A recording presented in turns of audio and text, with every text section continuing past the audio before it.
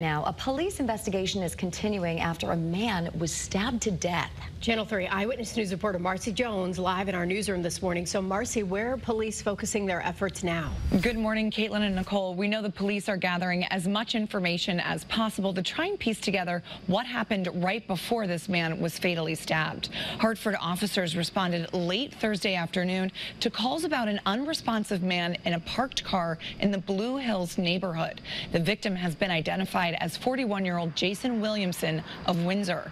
Williamson was found inside of a car parked on Plainfield Street, suffering from a stab wound, and was taken to a local hospital for emergency treatment. However, Williamson did succumb to his injuries. Now police are gathering physical evidence, witness accounts, and any surveillance footage from the area, and asking anyone with information to come forward.